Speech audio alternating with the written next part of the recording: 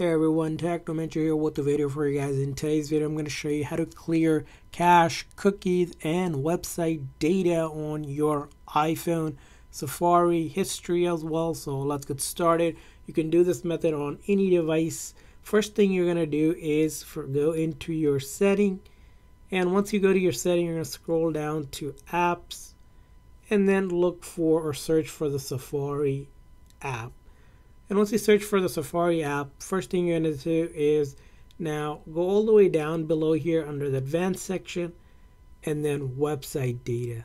And this is going to basically give you or show you all the website data. So if you want to delete or remove the cache and cookies for a specific website, you would just go over here and just go towards the left and delete. You can do it individually or edit to select multiple as well, and you go down here, delete them as accordingly and hit done.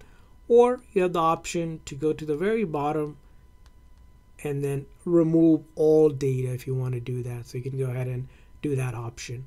Now another way you can also do, if you're looking to delete history and data for a specific time period, you'll come here where it says clear history and website data, and this allows you to pick a time frame for which you want to delete the history and data for. So you can do for last hour, today and yesterday, and then all history if you're going to completely delete all. And then if you have any profile, you can select the profile as well. So if I want to delete all my history, website data, cookies, and cache in one go, I can just click on that and everything will get deleted just like that. As you can see here, even in Safari, when I open it up and click on that, my history would usually show up here on this icon, but it is completely cleared out. So that's how you do it. I hope this video was helpful. If so, please consider hitting a like and subscribe button for more tips and tricks for your iPhone. We'll see you guys next time.